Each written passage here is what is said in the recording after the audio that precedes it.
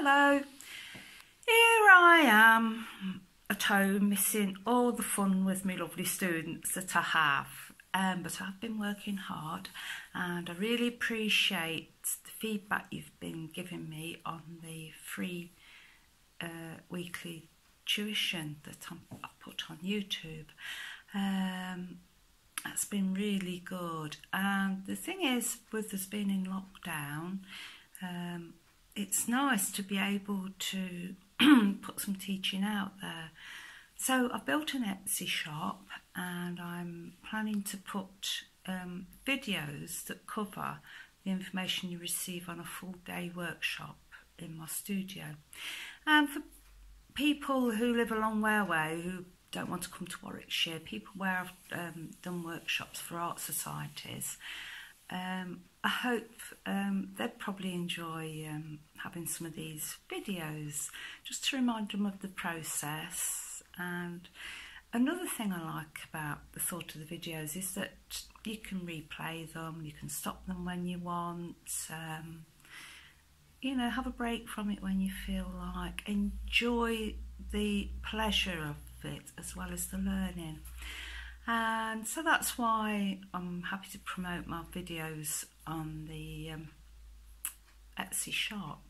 They'll be about 1/3 of the cost that what you pay for a full day workshop with me, so that's good value. And so what I'm going to do now is show you a small free workshop based on the cow parsley one, and all the details that you need to follow if you fancy treating yourself to a workshop. As you can see, I've set it all up behind me. I thought, oh, let's set the stage. So I hope you enjoy it, and I'm looking forward to putting some more workshops on my Etsy shop in the wild white flower collection, the foxglove, the daisies and the dog rose. So thank you for watching.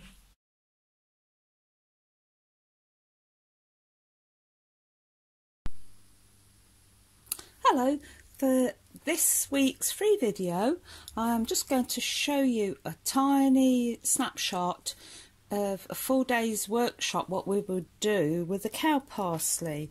This has been a very popular workshop that I've taught all over the country to art societies, and I'm launching a paid video on my Etsy shop.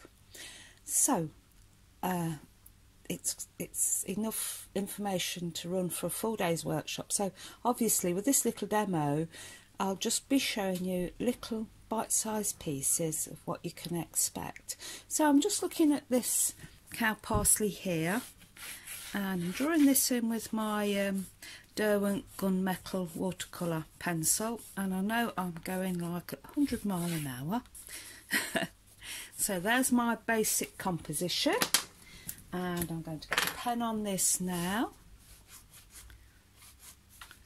Nice straight stem, like the strength of those lovely stems. They are very bold and upright. That's the character of the flower.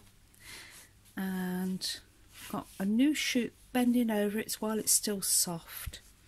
This bit here with that lovely lime green. And then we've got all this beautiful foliage. I'm just going to do a small amount, the curly foliage that you get on your cow parsley, and also the really upright straight grasses that often grow. So you've got the those shapes are telling you what sort of species that your vegetation is, like your grasses, your cow parsley. Sometimes you have lovely grasses that bend over, are already going into flower, for example there. Okay, so I am going to apply my wax crayons and the white wax to get those beautiful clumps, like lovely big clouds, a little bit there. Nice and heavy. You want the wax to break through the very dark colours you're putting on. Another lovely colour is the apricot. It's very nice for grasses that are flowering, and the flowers you get on stinging nettles as well. So you can imagine a few little bits of colour from the flowers just showing through. And often with these bottom of these stems you get beautifully purpley pinky bits, and I love putting those in. Just get a little flash of colour. And you can use this lovely carnation pink that you get in the pack as well. Okay, so now we're on to this lovely yellow green. This will really sing out once I put in the dark background in. Now this bit here, look, they're that soft yellowy green still, the new growth.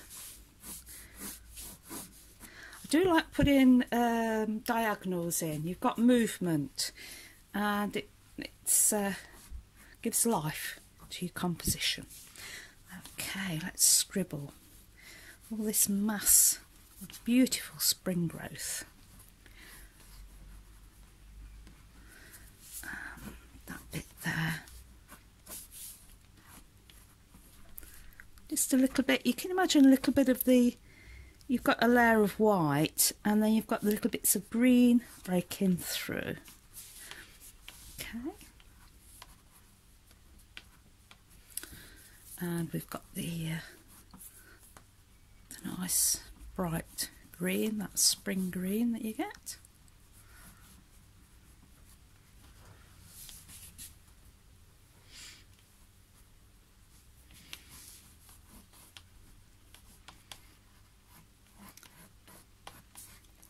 Growth patterns.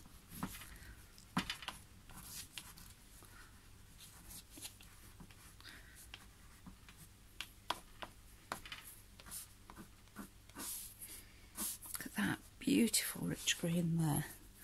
Is that developing? Okay.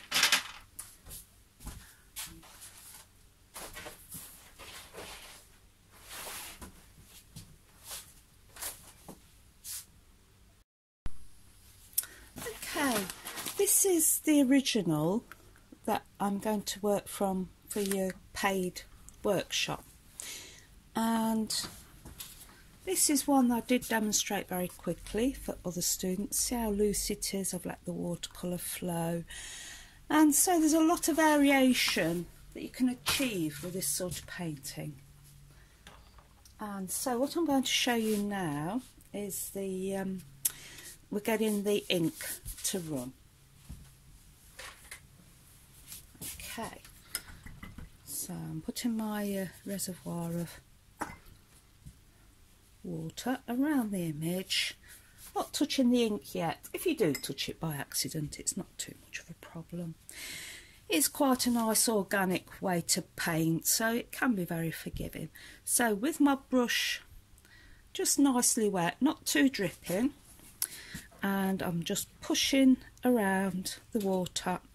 Where it's catching the ink, you can see this beautiful colour developing. And what we can do here, we can see the white wax resisting the dark colour.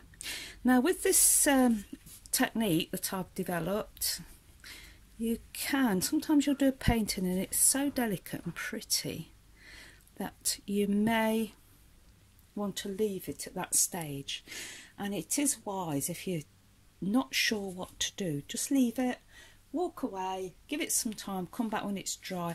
Obviously it will have dried a bit lighter. I mean, they're lovely as they are, but while I'm doing this quick demonstration, I am going to pop some colour in while it's wet. Now I do have a lemon yellow ready mixed. These are already mixed. I haven't got time in this short one to show you the proper colour mixing, but that will be in the full length video. Okay, and also I've got some nice greens ready mixed. We can start. We have a lovely dark background there, and that's what's making these show up a bit better. But what I'm going to do is let this run in.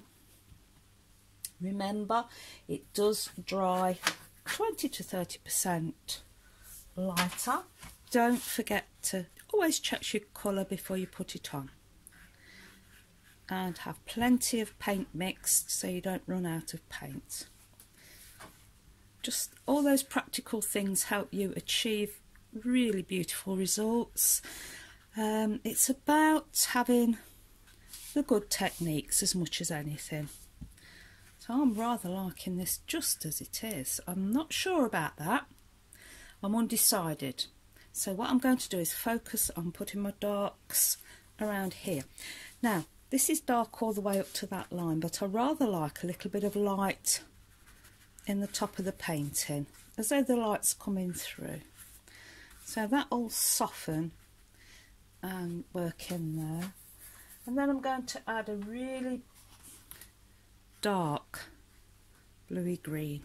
And this is where it's such fun. Because you know your wax, it's going to run off the wax. And look, we've got these lovely shapes, light and dark. Put that around there so you've got a really dark area either side of the stem to make that stem stand out. Now, let's imagine there's the distant field and the grasses. And let's just test some more. See, I've got another bit mixed up. It's not quite the same, but it's ready and mixed. So let's just pop this in here.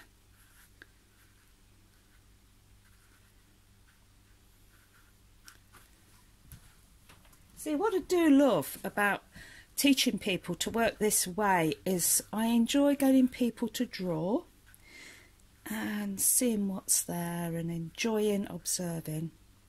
And once you've done that, you've got a really lovely structure to loosen up that'll hold up your loose painting. I rather like this pattern here. That's creating a pattern. Let's just see there. Do this is running down here. Okay, I might just add a few more bits here just for your shadows and your contrast. And then I think let's just put a bit in as though there's you know, the grass and you've got the pale showing. Well, also there's going to be some shadow in it, so I'm doing some of these shadows the same shape, and then we've got some bits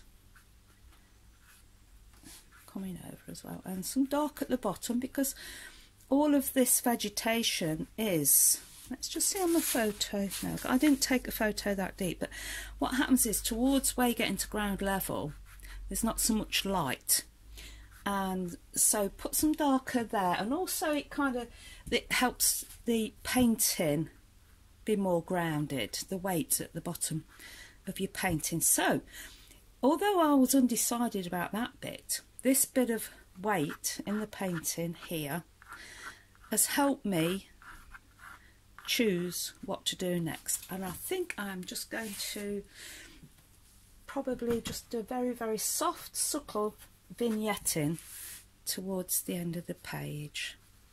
Let the watercolour do things for you.